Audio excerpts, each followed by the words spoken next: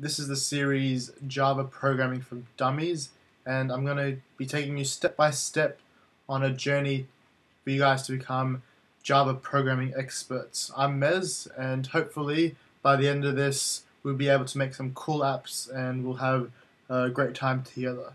So in this very first tutorial, I'm going to be going slowly. I'm going to be talking about programming and then also showing you guys how to set up Java, install it onto your computer, and also install Eclipse, which is the text editor that I use. You don't have to use Eclipse, but I'll be showing you guys how to use Eclipse. And basically, Eclipse is a text editor which allows you to write the programming code for Java, which then you would later compile and create applications from.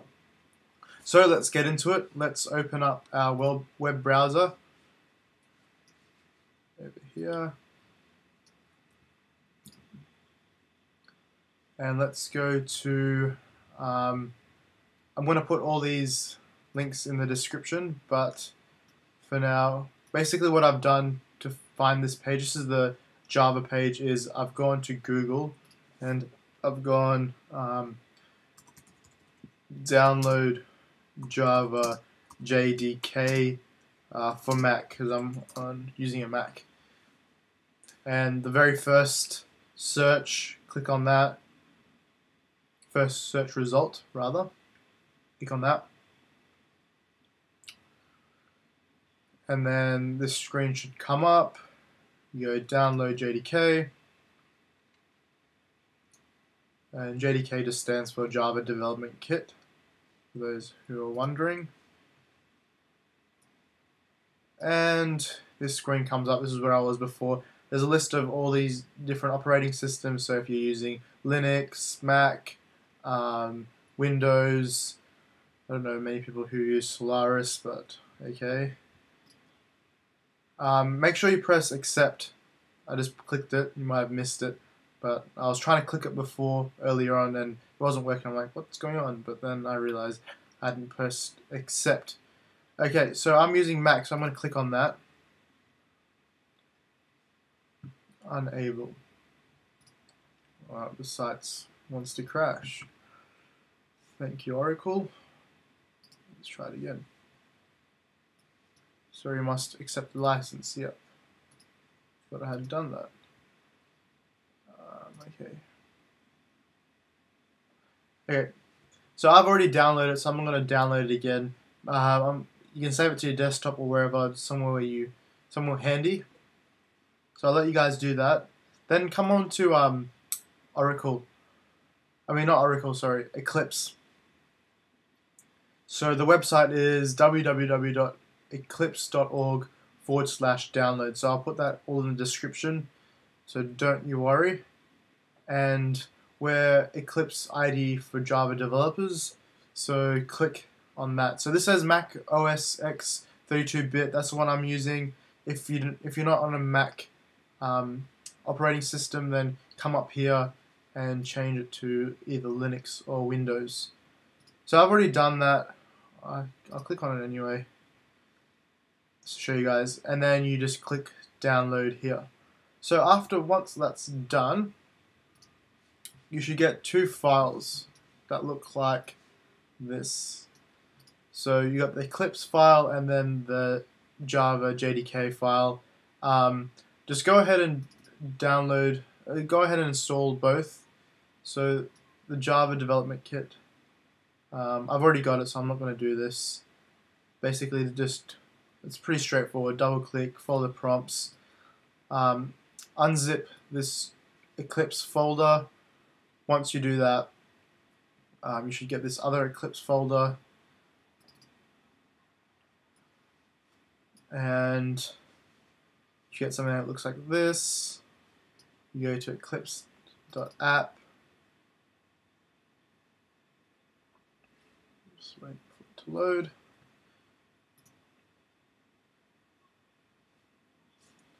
Okay, I actually have Eclipse open on a different. I'm going to open up on a different desktop, so I'm just Going back to you guys. Okay, there we go. This is what I was working on before, so I'll just close that. Let me just save it. Okay, so if you got a welcome screen, that's fine. Don't worry, your screen might look a bit different to this because I was already working on a project before. That's fine. All you need to do is go in the top left-hand corner, go New Project, and then the project name it Tutorial Tutorial 1. Let's use words. Tutorial 1.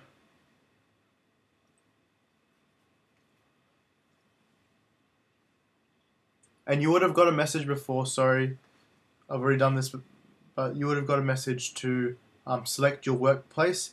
If just then you went to New and you couldn't click on Java Project, change your workplace to somewhere on the desktop or somewhere in a file.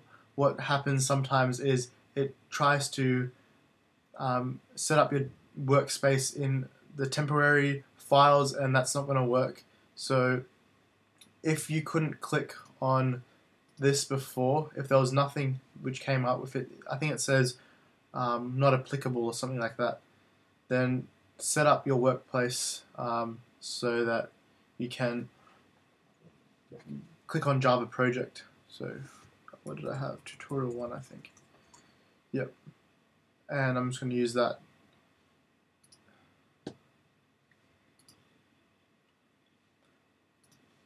Tutorial. Let's go to that. I had already a video called Tutorial 1. I had been practicing for this, so it wouldn't let me before.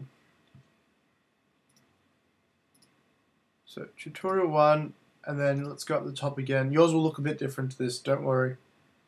Go to the top again, go Class, New Class, and then name it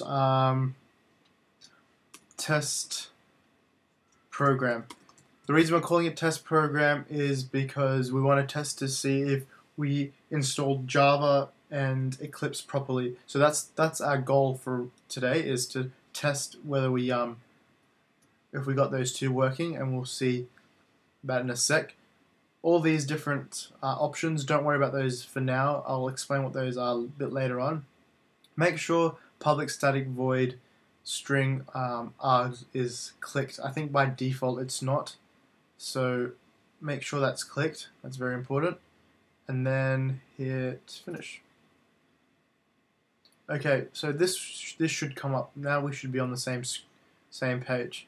If this hasn't come up, then go back and make sure you follow the steps correctly. We can get rid of that thing I just saw before. That's nothing, and that's nothing. We can get rid of those. We don't have to, but I just like to make it cleaner. Okay, so here it is. Here's our first exposure to some Java code. Don't worry about what all this means yet. I know you might be like, what's all these curly braces and brackets, and what does public static void mean, and all that sort of stuff. Don't worry about that. I'll get into what all that means in later tutorials, and I'll slowly build up actually. So in the next tutorial, I'll briefly touch on what a main method is, but not really. But then in I think tutorial 7 or 8, I'll actually do a dedicated tutorial on what all this stuff means. So do not panic one single bit if you have no idea what's going on. Okay, so all we want to do is test right now.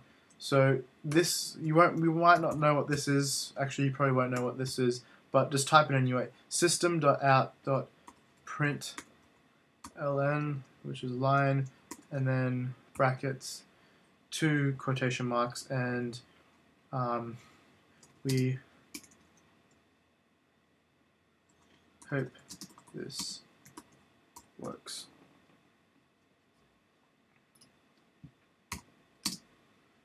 Okay, so don't worry about this at the moment. We just want to test if this works, our program, and want to write something else because I already have hope this works down there. Testing for the first time. Testing, yeah, testing, that's good enough. Okay, let's go save.